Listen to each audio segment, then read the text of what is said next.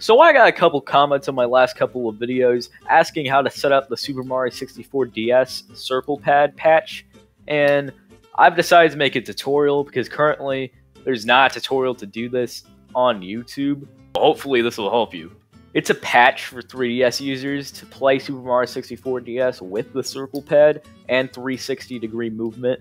It is way better than the default D-pad and such, so I highly recommend doing this 100%. It makes the game so much more playable and so much more like the original.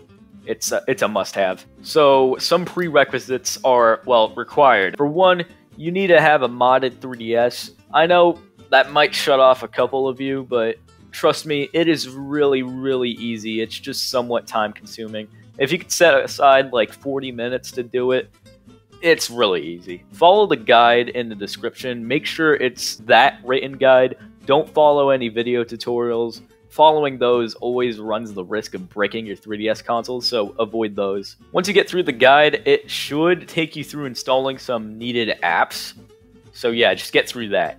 Alright, once you've gone ahead and homebrewed your 3DS, if you followed the guide I linked, you should end up with these apps here. But more importantly, we want to be using Universal Updater. Once you're done, open that. And we're going to be downloading two apps, one of which being, you can see right there, Twighlight Menu++.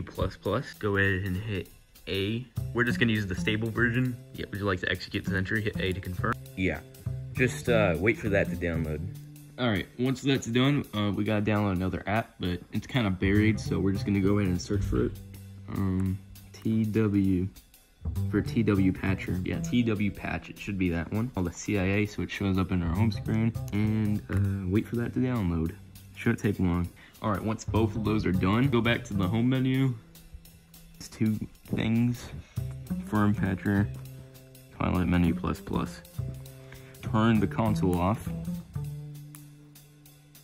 Then power the 3DS back on, holding down select this time. And enable the options, enable loading external firms and modules, as well as enable game patching. You want to make sure both of these are enabled. Hit start to save, and it should take us to the home menu. And when it does, just turn off your 3DS, and we're going to put the SD card into your computer. Once you've plugged in your SD card into your computer, head to the ROMs folder, NDS, and it'll say place NDS ROMs here. Just get your legally obtained ROM for Super Mario 64 DS and place it here. There's plenty of tutorials all around. It's really easy to back up your DS cartridge. Just place the .nds file here, and then the .save file into the saves folder. We're just gonna download one more thing. Head over to the GBA temp site in description. It should take you to a page like this, and this guy's made a lot of circle pad hacks, which is actually really cool. Yeah, so you might expect to download the Super Mario 64 DS.zip. For the sake of simplicity and ease of use, I guess, we'll just get the all patches combined user cheat.dat. So once you download that, go into your SD card's root, _NDS, Twighlight menu, extras.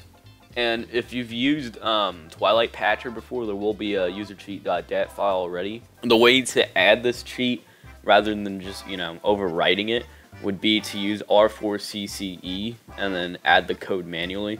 It's pretty easy to do. I'll link a download in the description, and chances are, if you already have a usercheat.dat, you've already done this before. So just copy that to our extras folder. I'm gonna hit replace because I don't really care about the other whatever I had before. Go back to the root, right click, and eject, and then reinsert the SD card into your 3DS. Alright, cool, we're back here now. So once you've done everything I just said and reinserted the SD card, we're gonna go into TW Patcher, or Firm Patcher, whatever it is. Open that up, and then give it a moment to load.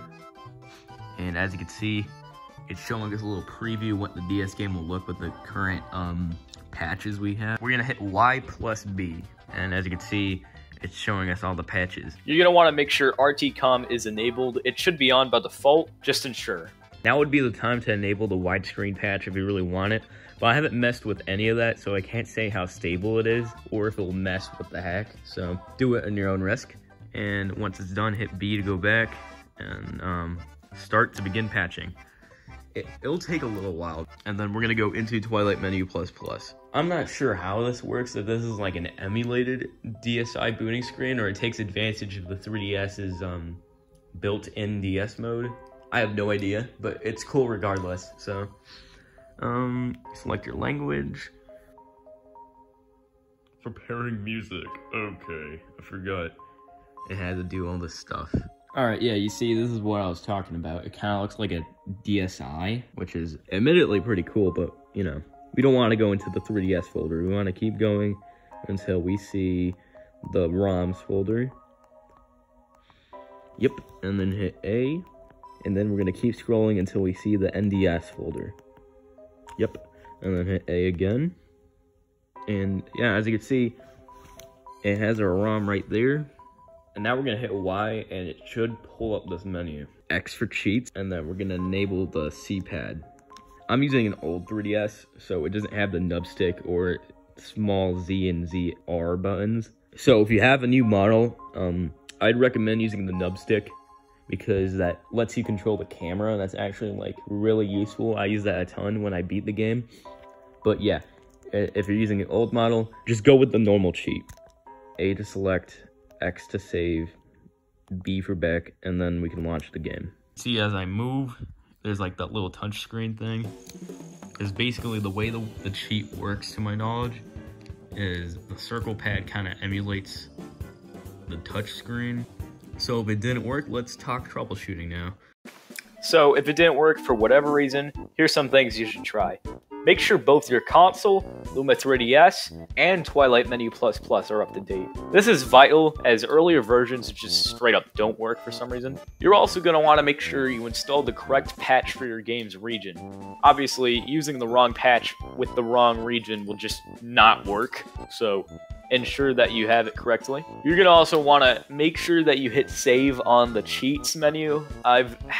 When I first set this up, I made the mistake of not saving, and I was like, what the heck, this cheat doesn't work, and I was just dumb and I forgot about it for a while. You live, you learn. One final thing you can try is just restarting your console. Of course, when you're like installing all this stuff, a good restart might be what your 3DS just needs. Just power it all the way off and all the way on again, and it should be fine. If you tried all of those, please drop a comment with whatever you did and the names of the files and all that stuff, and I'll try to help. You can also ask on the GBA temp website. So, you know, hopefully this worked. It is really, really worth it, I assure you. If you like this video and want to see more like it, and that subscribe button is white, click it to make it gray, and have a nice day.